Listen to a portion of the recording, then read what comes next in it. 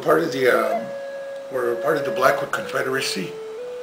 Our language, the Blackfoot language, but the original name the Blackfoots had is we're Nitsitapis. Everything we do revolves around the earth. Like we always give thanks to everything, like the rocks, the water, the sun, because the sun brings life. We thought we were just praying to the sun, but we were praying to what was behind the sun, the Great Spirit. Anthony Henday in 1796 was the first white man to ever come in contact with the Blackfoot people. And when he met us, he wrote back home to the Queen and he told the Queen those are an aristocratic people because they have horses, you know. And so it was through other interpretations that we became savages. So the world is backwards, you know, we're not. You know, everybody, we're moving ahead, but you know, the outside world who don't know us see us as, you know, those noble savages, you know, and we don't know anything. We're no good, but you know, we moved ahead, you know, more. Well, it's like the United States. Look at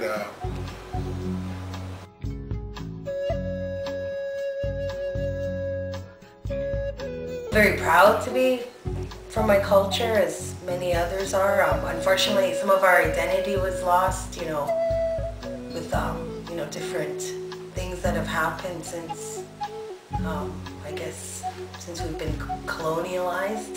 So we've lost a lot of our culture, our language, as a result of residential schools, policies of assimilation. But however, you know, some of it's been maintained. Today, the majority live like modern, you know, like every Canadian.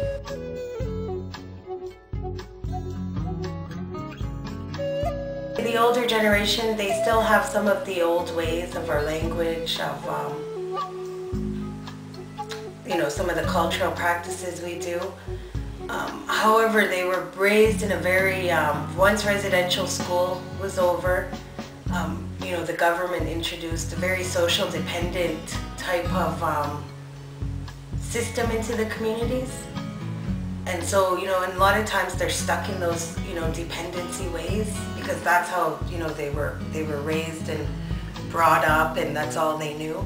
The younger generation have been more educated. You know, they've been out of the community, they've, you know, rented, they've owned homes, they've worked off.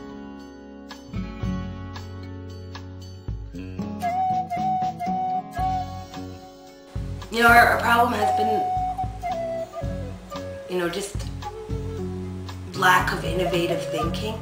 So I really see in being stuck in this dependent way of thinking, and you know, feeling as a victim.